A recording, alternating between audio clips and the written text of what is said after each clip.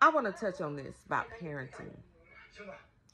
I want to touch this because I know that everyone is not knowledgeable. I don't care how much education you have, but you can be so far ignorant and unintelligent by the choices, word choices that come out of your mouth. Just be honest and say yes or no. It's easy to say no rather than give all the bullshit that comes with it. First question. How I know that you're unintelligent if ChatGPT can figure it out and your ass cannot?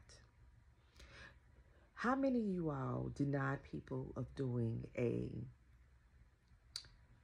letter for them, for their job, for them getting a job? Sometimes they ask a candidate that may have a complicated background or not. They can be just a government job that requires a letter of recommendation or for them to be employed. How many of you all rejected a person because you don't want to see them get further? Because that's basically what it is.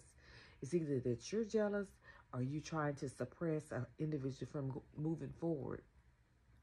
That's not a smart idea. That's not intelligent to reject someone because they may not qualify without recommendation letters.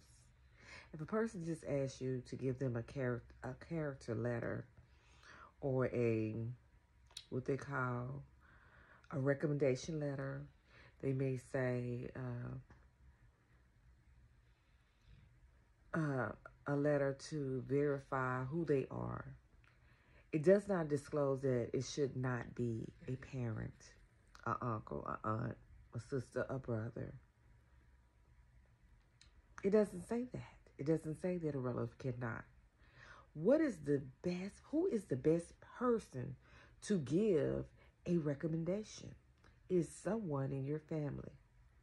Because at the end of the day, your family history of the accolades outweigh and can help someone that may have in your family that may have difficulty in finding employment. So explain to me this. Riddle me this. Just tell me.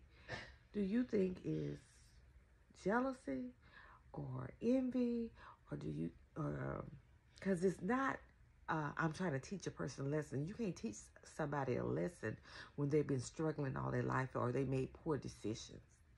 What you decided to be the greatest evil, not one of the evil, the greatest evil. That's just the bottom line. But let me be honest. The issue at hand is the parent have inadequacy because they wasn't a part of the child's life. Now that's adult. So instead of them being honest and saying, hey, I wasn't a good father, I wasn't a good mother, I wasn't a good parent, I don't feel comfortable in writing a letter because I missed over 30 years of your life. Even though I have come to know you in the last 5 years because you had a son that became my grandson, then I can only go forward with the grandchild. Even though I've seen it clearly what you have accomplished all the past 30 years and snuck into the schoolhouse and watched you and listened to people talk about you instead of speaking up for you, I just choose to be an asshole, and not be a man. That's just the point blank. I just choose to be an asshole and not be a woman with morals. That is the true fact, that I don't want you to feel that you won if I write a character letter about you, even though I know what you have done and how your life has changed and your ups and downs and your good qualities. Because those are the qualities that I lack. I lack all the good qualities that you have, no matter how many pitfalls you have had in life. On its own, A parent writing a support letter for her or his child to get a job isn't inherently biased. It is common practice for a parent to advocate for their children, especially when they are younger or inexperienced. However, the content of the letter can introduce biases.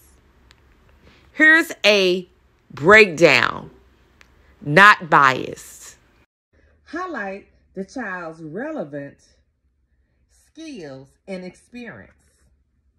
Provide specifics, examples of their work ethics and accomplishments, offering information concerning their personality and lifestyles.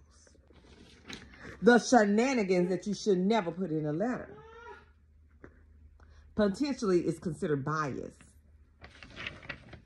Making exaggerated claims about their abilities. Relying on personal opinions rather than objective facts.